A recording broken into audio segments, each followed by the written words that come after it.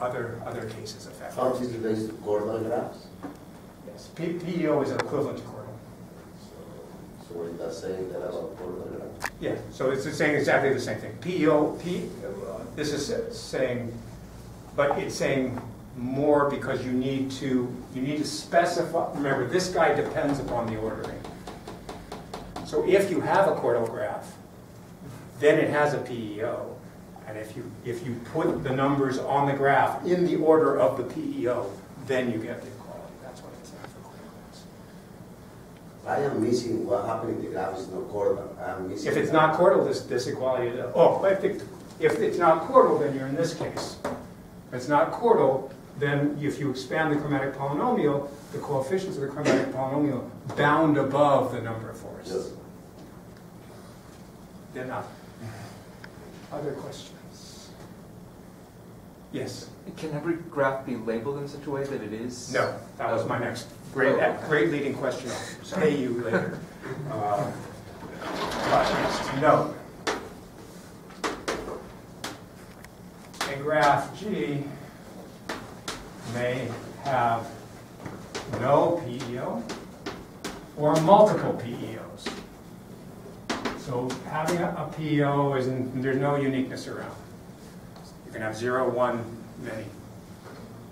You can have n factorial PEOs if some trivial cases. So yeah, you can have as few or as many PEOs as you like. Other questions? Okay, so some of you may be wondering, well, I put up Jeremy Martin's name in the top. Where did he come in? Well, what happened was Josh was at FIPSAC this past summer giving a poster on this work, and Jeremy Martin came by. And Jeremy Martin is an absolute expert at taking theorems from graph theory and generalizing them to simplicial complexes, to higher dimensions. So Jeremy said, we should look at this for higher dimensions, and lo and behold, we got results. So let me tell you in the last 18 minutes, I think, give you at least a sense of what we did for arbitrary simplicial complexes.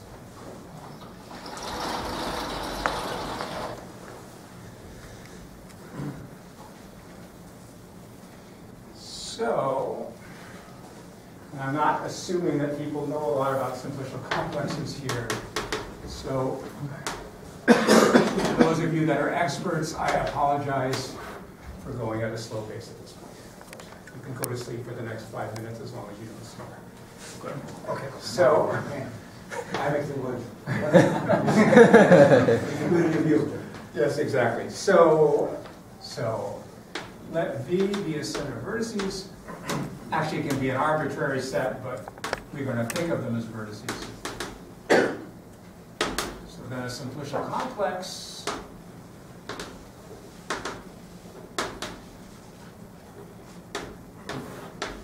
on V is a family delta, so we'll be using delta for simplicial complexes, of subsets of the vertex set. And the thing that makes it a simplicial complex is that, if I take an element sigma in V, and I take any subset of it, sigma in delta, then that subset must also be in delta. So it's a set of subsets of V that's closed under taking subsets. Or if you like to think in terms of Boolean algebras, it's a lower order ideal in the Boolean algebra on V, however you want to think. These things are called faces, the elements in delta. So again, an example is worth 1,000 definitions. Give you under work with. So V could be, say, the numbers from 1 to 4, and delta could be the following set of 4, 1, 2, 1, 3, 4, 2, 4, 3, 4, 1, 2, 3, 4 empties. Right? So for example, you can check. 1, 2, 4 is in here, and all of the subsets are, right? 1, 2 is in here, 1, 4 is in there, 2, 4 is in here, the individuals 1, 2, and 4 in there, and the empty sets. Okay. Now, if you're like me, a long string of subsets like this does not speak to you. So what you think of is not in terms of the subsets, but in terms of what's called a geometric realization. So a geometric realization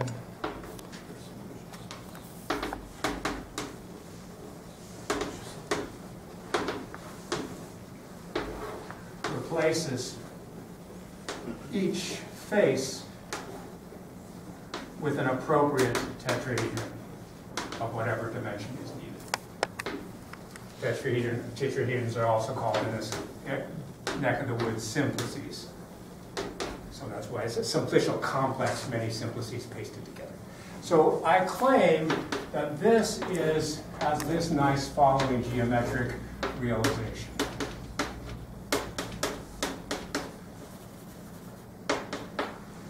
So notice, I have the triangle 1, 2, 4 for that. I have the triangle 1, 3, 4 for this. I have each of these guys as edges, right? 1, 2, 1, 3, 1, 4, etc. I have each of these guys as vertices, and of course you don't see the empty face, but you usually don't see the empty face.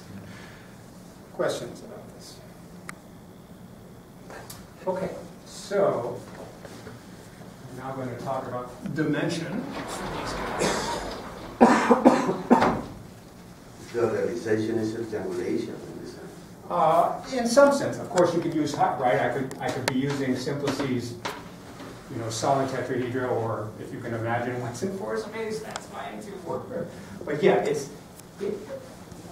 in 2 dimensions, you could basically think of triangulations. But this is a generalization of triangulations. Yes. This is a generalization of triangulation. You're talking about increasing simplicial complexes. Yes, that's what we're. So the question is going to be, what is the analog of an increasing forest for a simplicial complex? That's where we're going. So the cat is out of the bag. I'm trying at least have you enjoy the chase. Other questions? Okay, so I need to talk a little bit about the dimensions of these guys. So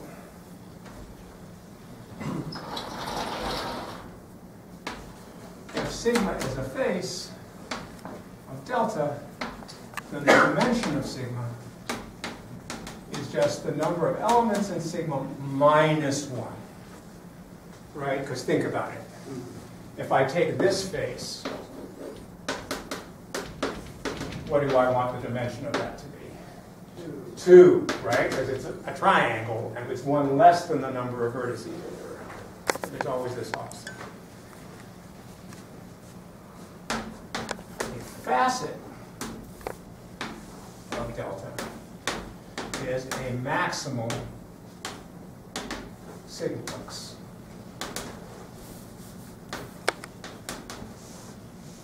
Okay, so what are the facets here? 1, 2, 4, 1, 3. Exactly, the 2 triangles. So here the facets are 1, 2, 4, and 1, 3, 4. And then we'll say that delta is pure of dimension d if the dimension of phi is d for all facets. So there's nothing that says that just because a face is maximal that it has maximum dimension. But if all the maximal things all have maximum dimension, then it's pure. This is clearly, and we write this as dim of the simplicial complex is equal to 1. So this thing has dimension.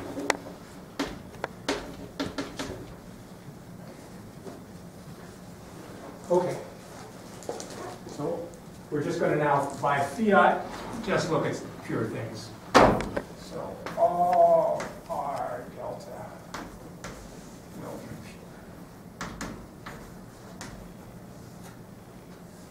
pure. Note, if I'm looking at the case d equals, 1,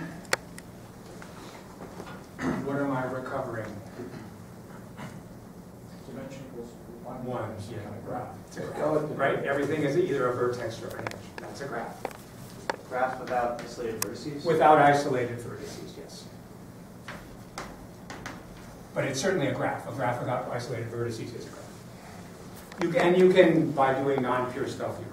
If there's isolated vertices, there's not much to study with them, so you could effectively reduce. We're not, I don't think we're missing much for isolated vertices. The isolated vertices may not think that. I think we can. Okay, so, great. So now what I want to talk about is, right, so what does it mean to be a tree or a forest? So the definition here is that delta is a forest if the d-dimensional homology, d being this highest dimension, is equal to 0. Now, if you know about homology groups, this makes a lot of sense, because if d is the highest dimension, then there is, right, remember, homology is boundaries, sorry, cycles per modulo boundaries, but if you're in highest dimension, there are no boundaries. So you're just looking at the cycle structure, and this is saying we don't have any cycles. Now, if you're not comfortable with algebraic topology, then this is a lousy definition. So let me give you a more combinatorial definition, which is the one we're actually going to need for the increasing forests. For this, we need... As long as you're showing off, basically. We're showing off. We don't need no Sagan homology. We can get away with no homology at all. Good. Should not apply. If it comes to the door, say we gave it the office. Okay, so here's what we're going to do. So we're going to look at what's called a ridge. So a ridge,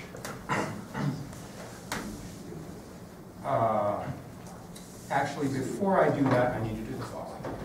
We need to go back and look at the graph case just a little bit more finely, because there's something important here. So we need the following proposition for graphs. So as usual, let G have vertex set M.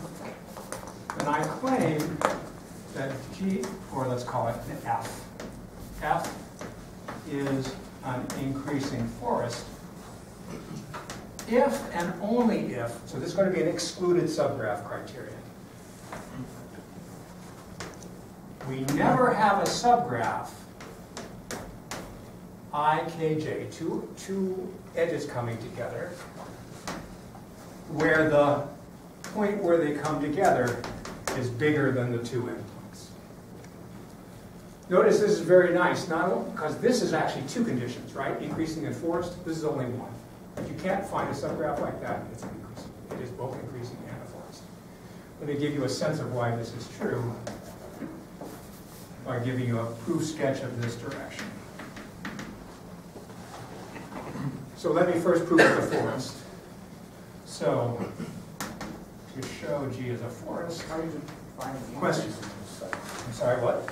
How do you define increasing in the setting of complexes? We haven't yet, but this is being used for motivation. We're going to get there. But before we get there, I want to go back to the graph case and make sure you see the important part of the graph case. Other questions?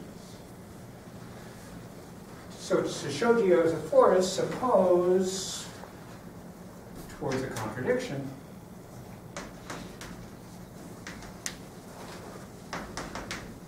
that it has a cycle.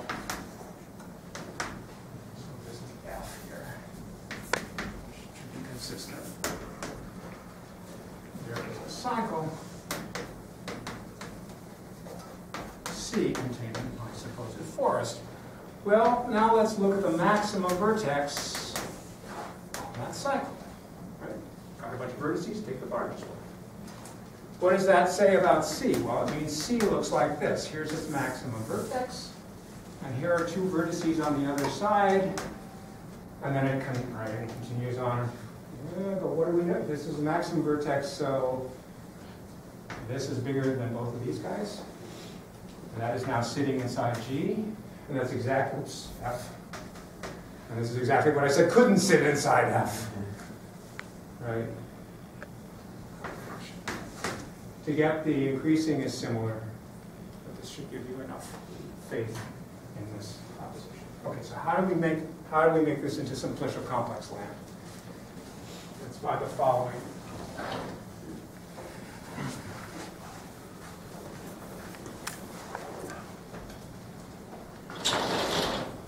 definition is we say that rho is a ridge of delta if the dimension of rho is d minus 1, where d, as usual, is the dimension of delta itself. So facets, maximum dimension, ridges, 1 less. And now we need a little bit of notation. We're going to write for any simplex in delta and vertex k, sigma less than k means that the maximum vertex in sigma is smaller than k. Equivalent to me, it means all vertices of sigma are less than k, because if the maximum is less than k, everything else is. So now we say that a ridge rho is caged if, okay, so write rho in the following sense.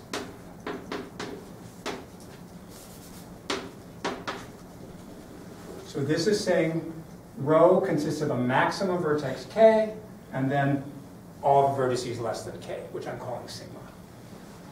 So it's caged if there are facets phi1 and phi2 with the following property. Phi1 can be written as sigma less than I less than k, and phi2 can be written as sigma less than j less than k. So what it's saying is I can take this ridge and I can interpose a new vertex between the maximum vertex and whatever's coming after it in 2 different ways. Let's see what this means in this example. I claim here that the ridge consisting of 1, 4 is caged.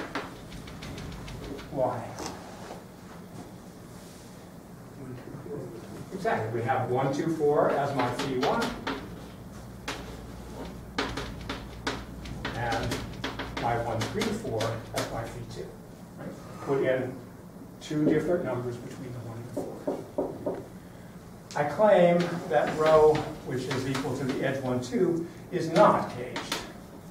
Why? There's always a 1. Yeah, it's only one. It's only one higher simplex. It can't. You need 2, right? In one facet. Now think about it. Let's go back. Base d equals 2 gives us graphs. What does this caged thing say? So in a graph G, first of all, what are the ridges in a graph G? Vertices. Vertices, right? So a ridge consisting of a single vertex is caged, means that there are facets, namely edges, that look like what? Well, I can put 2 things smaller than k. So I have an I, which is less than k, and I have a j, which is less than k. And this is saying that this is some sitting in our graph. But we've just seen that having them not sit in our graph is exactly what it means to be an increasing focus. So define